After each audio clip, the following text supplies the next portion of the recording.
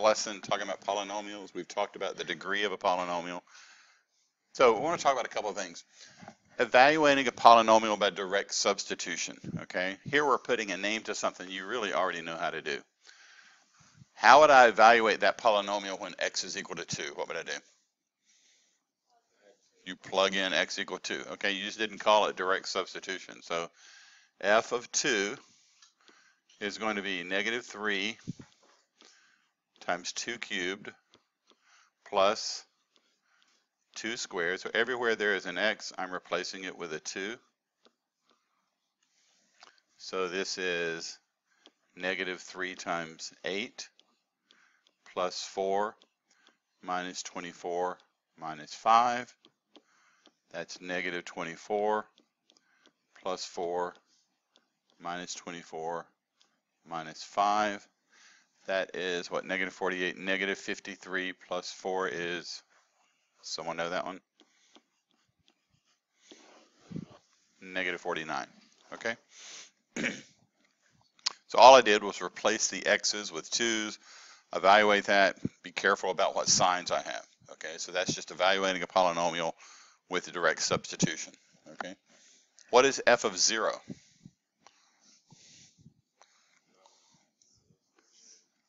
F of 0, how would I direct substitute a 0? What do I get? I plug in a 0 for x, and what do I get? Negative 5. Okay, that one's an easy one, guys. So all the x's goes away when they become 0. You get negative 5 left over for that. Now, what we have next is a method other than direct substitution called synthetic substitution. We're going to deal with this method quite a bit throughout the entire unit, but we'll call it something a little bit different as we get further on. But we need to introduce the concept here. It may seem like a little bit of a magic, and it may seem like a harder way or a little bit more time consuming, but over time this is going to save you time in certain things we get to in this unit. Okay, so this is called synthetic substitution. And what I do here, it's sort of like, you know, matrices, we took out the variables and we just dealt with the numbers. Sort of the same thing here. I'm just going to deal with the numbers, the coefficients. Okay, so my process with synthetic substitution, if I'm trying to evaluate when x, I'm trying to evaluate f of 2. So I'm trying to evaluate this when x is equal to 2. Then I put that number right here, okay? So that's where that number 2 comes from. And then what are these numbers here? Does anyone know what they are? Where did I get them from? Yeah, it's just what? It's the coefficients of f of x. Negative 3, 1, negative 12, and 5, okay? So you set it up like this. Put the number you're trying to evaluate here. Write the coefficients of the polynomial. And then here's your process, and this is what you need to get sharp and memorize. Whatever that number is, I'm going to bring it down, okay? That number is negative 3, okay? And then I'm just going to start repeating a certain process. I'm going to multiply. What is 2 times negative 3? Negative 6. I'm going to write that number right here, okay? So again, I brought this first number down, which is negative 3. Multiply 2 and negative 3 and you get negative 6. Now I'm going to add these two numbers together. What happens when I add 1 and negative 6? What do I get? Negative 5. And I'm just going to repeat this process. When I get a number on the bottom, I'm going to multiply that by this. What is 2 times negative 5? Negative 10. Okay. What am I going to do with those two numbers? I'm going to what?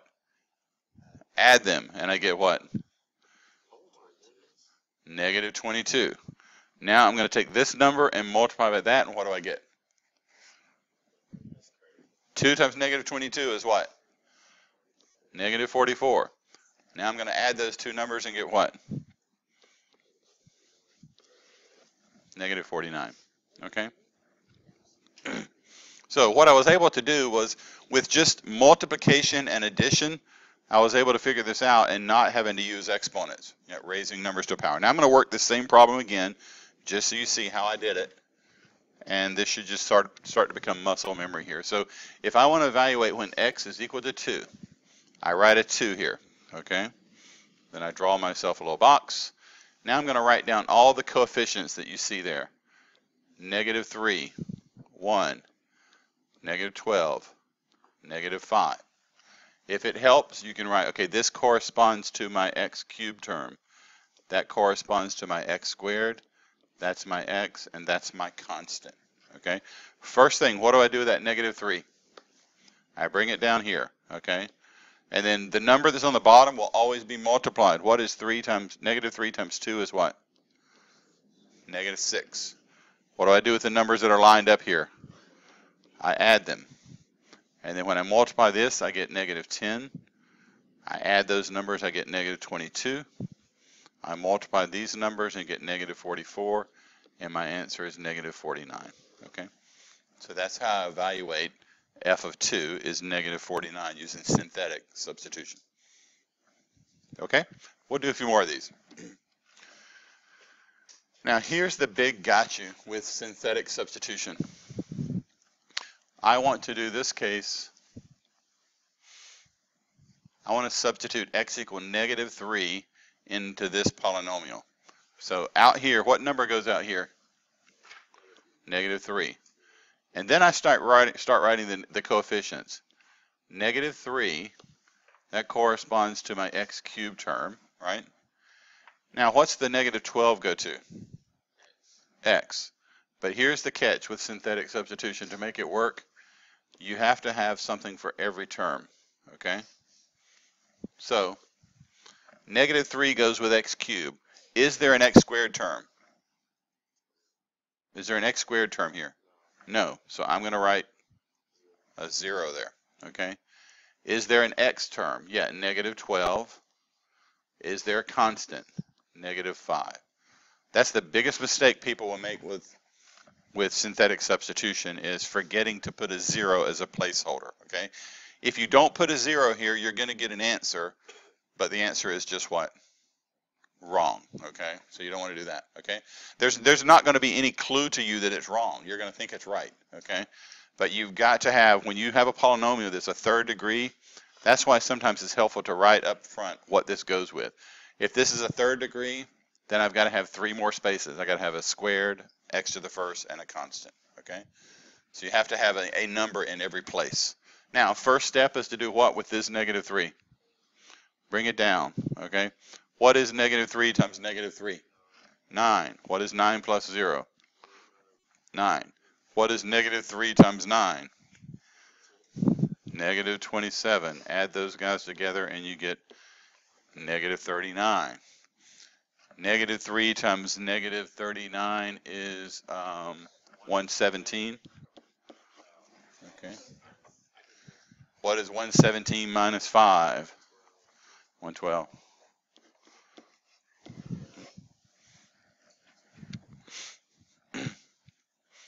Okay. So like I said, the biggest mistake is forgetting to do a placeholder. Let's just do one more of those real quick. I guess I'll do it on the board here so it can be recorded. Let's say I want to figure out if x equal 4 in the polynomial f of x equal x to the 4th plus x cubed minus x squared plus 7. Okay. So I want to figure out when x is equal to 4. So that means outside the box I'll write a 4. And then since this is a 4th degree polynomial, I've got to have, this is my x to the 4th. What's my x cubed coefficient? 1. What's my x squared coefficient? Negative 1. What's my x coefficient? 0. And then 7. Okay? So you have to account for every place. This is x to the 4th, x cubed, x squared, x, and my constant. Okay? So if I bring this number down, 4 times 1 is 4. Add that to get 5. 4 times 5 is 20. Add that to get 19. 4 times 19 is 76. Add that to get 76. 4 times 76 is 304. So 304 plus 7 is 311. Okay. So when you substitute x equal to 4 in this equation, you get 311. Okay. Does everyone see how I did that? Okay.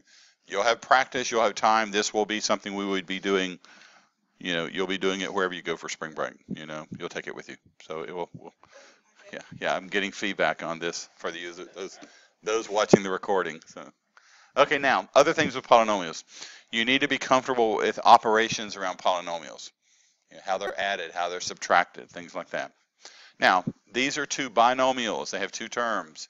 You learned a method a long time ago to multiply these was what? FOIL.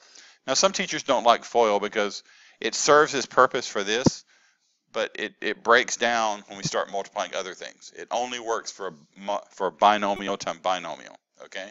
So in this case, FOIL means multiply the first terms together. So if I FOIL this, I get what? 2x times 3x. The outside terms give me what? 2x times minus 2. The inside terms give me 4 times 3x. And the last terms give me 4 times 2. You don't have to, okay? So this gives me what? 6x squared minus 4x plus 12x minus 8. So that is 6x squared plus 8x minus 8. Okay? So that's one way of multiplying these things together. Another way of multiplying them together is to do something like this.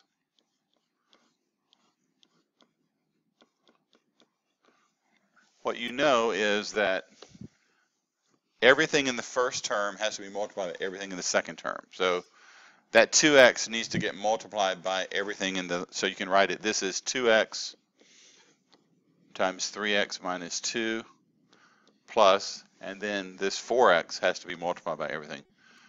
Excuse me, not 4x, it is 4 times 3x minus 2, okay?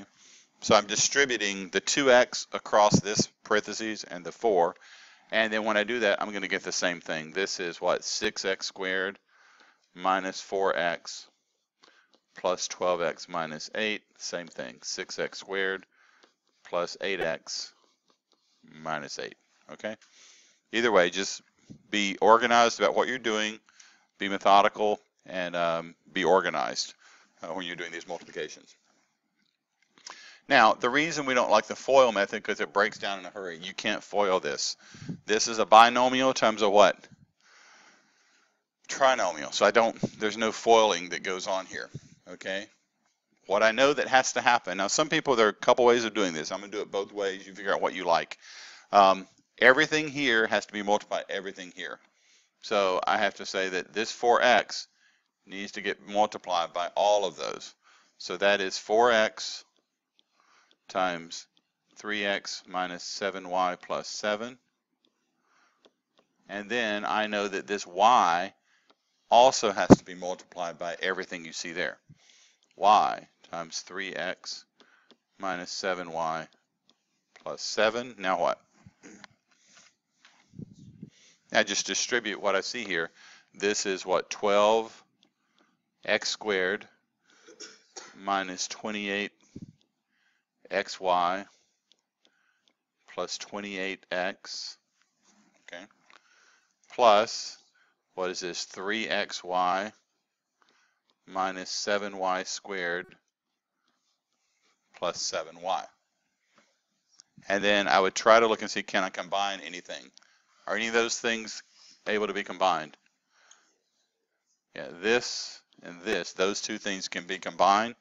So my final answer will be 12x squared minus 25xy plus 28x minus 7y squared plus 7y. Okay?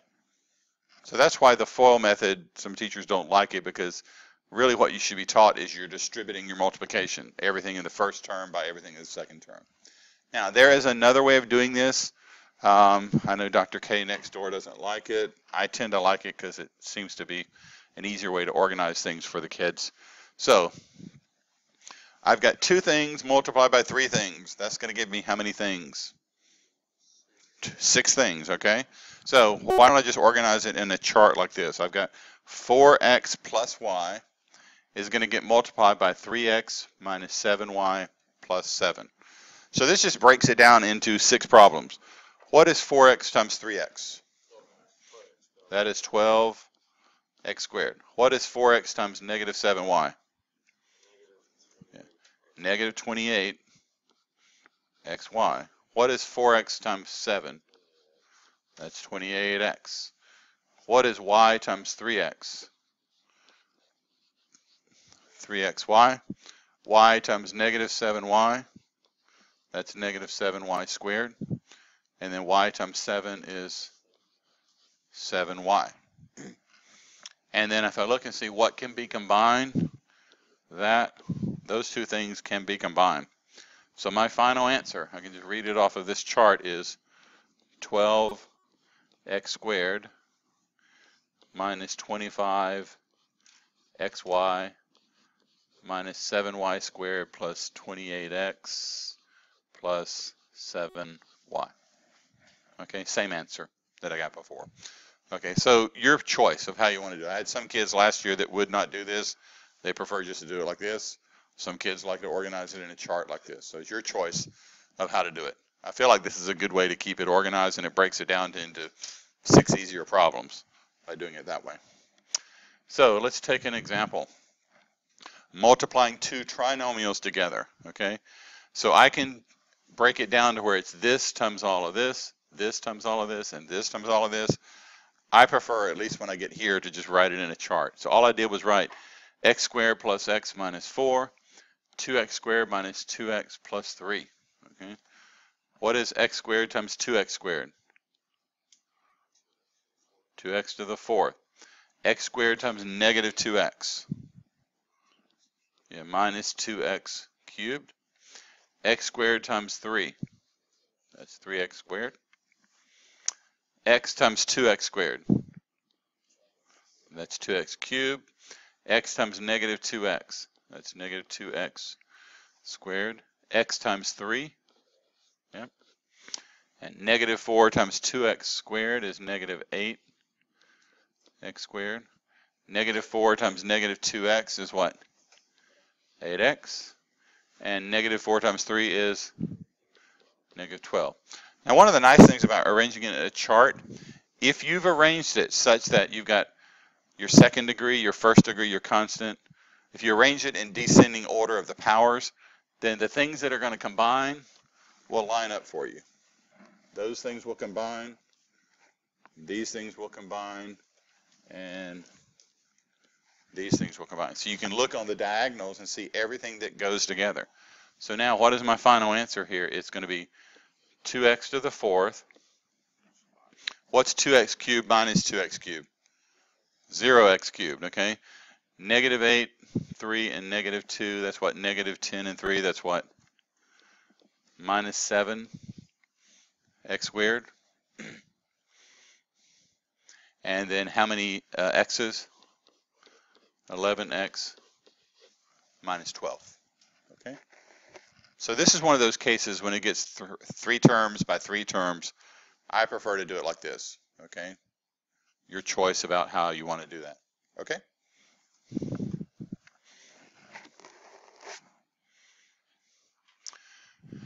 So how do you think I do this? Multiplying 3 binomials together. What do you think?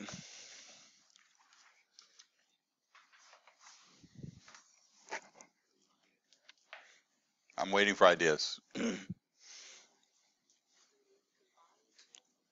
There we go. Let's combine 2 of them because we know how to do that, and then combine that with a third. Okay? So it doesn't matter which one. So let's just say x plus 1 times x plus 2 times x plus 3. Let's multiply those 2 together. Okay? So I get what? X squared. And then when I get the outside terms, that's 2x. The inside terms. Okay. And then when I combine like terms, this is what? X squared plus 3x plus 2 times x plus 3. There we see how I got that. So I FOILed the first 2 terms together. Now I've got a trinomial times a binomial. For me, I'm just going to go ahead and put that in a chart. I've got x plus 3 times x squared plus 3x plus 2. So 2 things multiplied by 3 things will give me how many things? 6 things. X times x squared is x cubed. X times 3x is 3x squared. X times 2 is 2x. 3 times x squared is 3x squared. 3 times 3x is 9x. 3 times 2 is 6. And what you should be able to see is those 2 terms will combine, and these 2 terms will combine. So the final answer is what? Yeah, x cubed plus what? Yeah, 6x squared plus what? How many x? 11x plus 6. Okay. So again, this is pretty straightforward. The biggest thing is you've got to stay organized. There are many places to make mistakes. I mean, there were what, 4 different operations when I got to here. There were 6 different operations here. I had to combine 2 of those. So there were probably like 10 different arithmetic things that could have happened here to make a mistake. But just stay real organized. Go back and check it. You should be good. Now, there are some formulas. It is optional whether or not you want to memorize these, okay? Because you can always do the work. When I see a minus b times a plus b, when I FOIL those together, I'm going to get a squared minus b squared, okay? The difference of 2 squares. The reason you can see this is if you didn't memorize this, if you had a minus b times a plus b, when you FOIL this, you get a squared minus ba plus ab, and then minus b squared. Those middle terms go away, so this is just a squared minus b squared. Okay, so if you did not memorize that, you can always just multiply these 2 things together and see what you come up with. Okay, same thing when you square a binomial. So when I look at a plus b squared, don't ever think that that is a squared plus b squared. Okay, a plus b parentheses squared is a plus b times a plus b. You can either memorize this or you can just multiply them together. This is a squared plus ab plus ab. That's why you get the 2 ab's plus b squared. If it was a minus sign, you would get a squared minus ab. That's minus 2ab, and then plus b squared. Okay, so again, optional whether or not you want to memorize these because you can easily derive them. Now this one, it is optional, but it is handy if you memorize this one. I know it looks ugly, because suppose you did not memorize what a plus b cubed is. Then you've got to figure out what a plus b times a plus b times a plus b. Just becomes a longer problem to do. Okay, you would have to multiply the first 2 together and get this, and then you'd multiply that by a plus b. So if you choose to memorize this formula, it can help you. Okay, so a plus b cubed is a cubed plus 3a squared b plus 3ab squared plus b cubed. A minus b cubed, a cubed minus 3a squared b plus 3ab squared minus b cubed. Okay, so those are just helpful formulas. Like that, if you choose not to remember them, you need to be comfortable in taking something like this and getting something like this. Okay, so you need to be able to doing a little bit more algebra to make that happen. So let's do a few examples. Let's perform the operation here. So here I'm multiplying 2 what? Binomials. That one you pretty much, do you want a chart or how do you do this one? FOIL, okay? So in this one I can easily FOIL these. So what is 5y times 5y?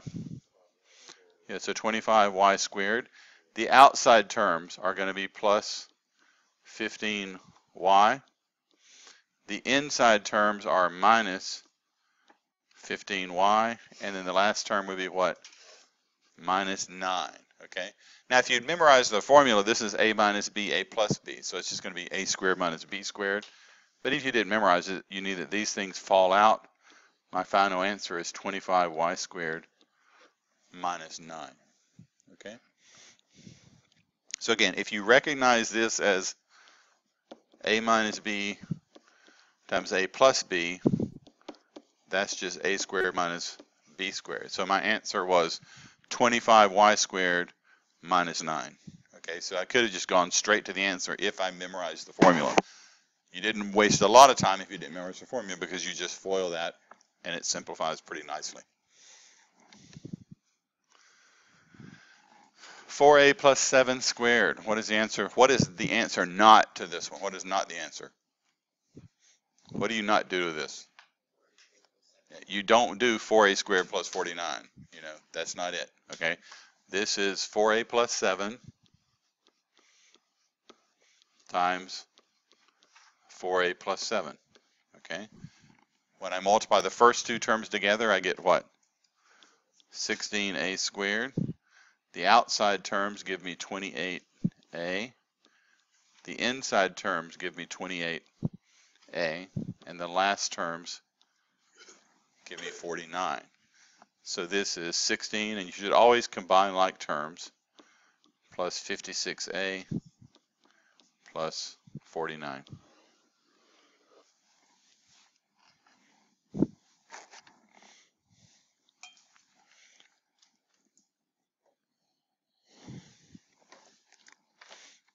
Now the next one. I'm going to do this one two ways.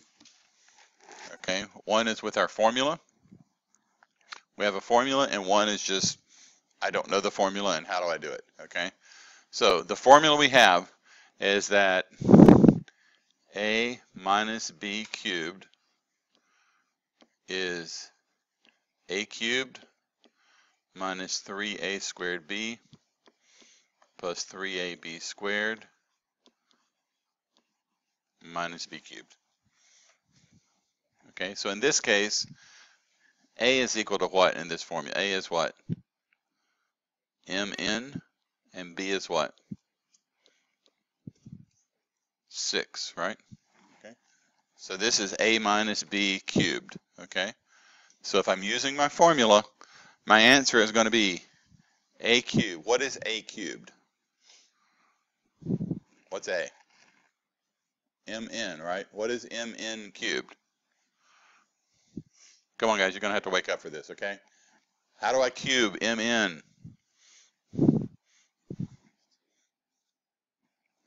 I'll wait, okay? What is the cube of mn? What happens when you cube that? All I'm doing, guys, if this was Microsoft Word, I would be edit and replace. I would say everywhere there is an A, put mn. Everywhere there is a B, put a 6. Okay, Microsoft Word can solve this, so you can do it too. Okay, so if I substitute mn, what is mn cubed? I was hoping someone would say m cubed, n cubed. Okay, that's a cubed minus 3. What's a squared going to be? M squared, n squared. What is b? 6. Okay, plus 3 times a, b squared, that's 6 squared, minus b cubed. I'm just plugging in a 6 for b and an mn for a.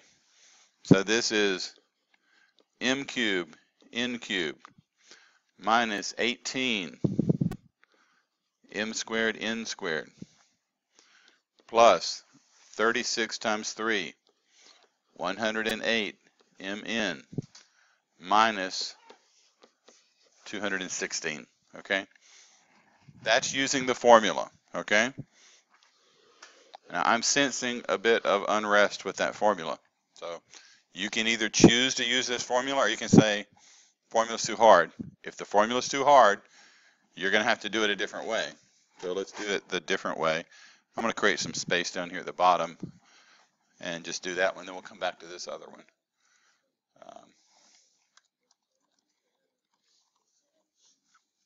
So it's what, mn minus 6 cubed? So let's do that.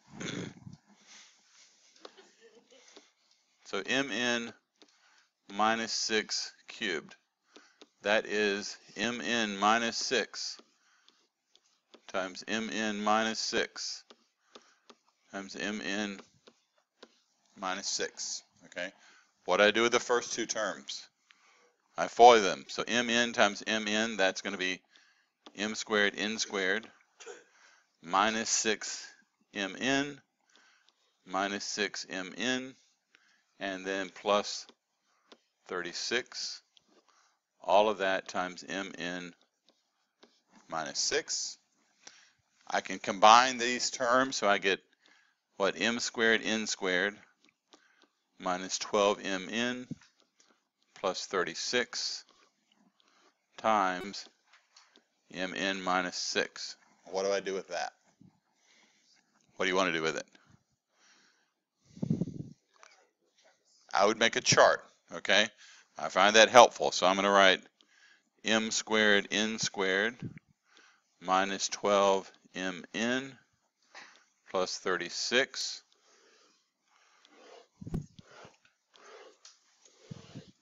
and all of that is going to be multiplied by mn minus 6, okay? What is mn times m squared n squared? What is that? M cubed n cubed, okay? What is mn times minus 12mn? That's minus 12 m squared n squared. Mn times 36, that's 36 mn. Negative 6, so I get negative 6 m squared n squared. And here I get 72 mn. And here I get negative 216. Okay? Now if you look at it, there should be some things that combine. So that will combine with that. And this will combine with this. So my final answer is m cubed n cubed. And what is the minus 12 and minus 6? Minus 18 m squared n squared plus 36 plus 72. 108 mn minus 216. Is that the same answer that I got before? Yes, okay. So this is how you do it if you did not memorize the formula, okay? So it's not a whole lot of extra work. This is how you do it if you memorize the formula, okay? But if you're going to memorize the formula, you got to memorize it correctly, okay? You can't guess the formula because you'll be guessing at your answer, you'll be making mistakes. So if you can solidly memorize this formula, then it's easy to use it. But if you can't solidly memorize a formula, you're going to need to do this just like we did here at the bottom, okay? So let's do one more. 2x plus 1 cubed. Let's do this without the formula, okay? 2x plus 1 cubed, that's 2x plus 1 times 2x plus 1 times 2x plus 1. So the first two terms I multiply together, and what do I get?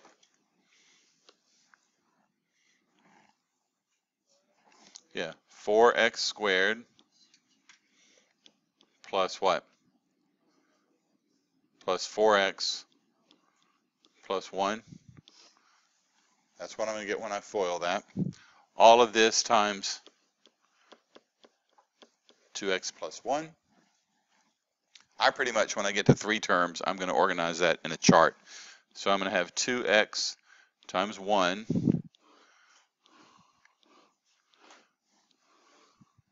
and that's all going to be multiplied by 4x squared, 4x and 1. So 2x times 4x squared is what? 8 what? 8x cubed. 2x times 4x. 8x squared. 2x times 1. Okay. And then this one's easy. 1 times everything in that row. So that's 4x squared, 4x and 1. And you should notice on the diagonals, these terms will combine. These terms will combine. So your final answer is what? Yeah, 8x cubed plus 12x squared plus what? 6x plus 1. Okay? Okay, any questions over that?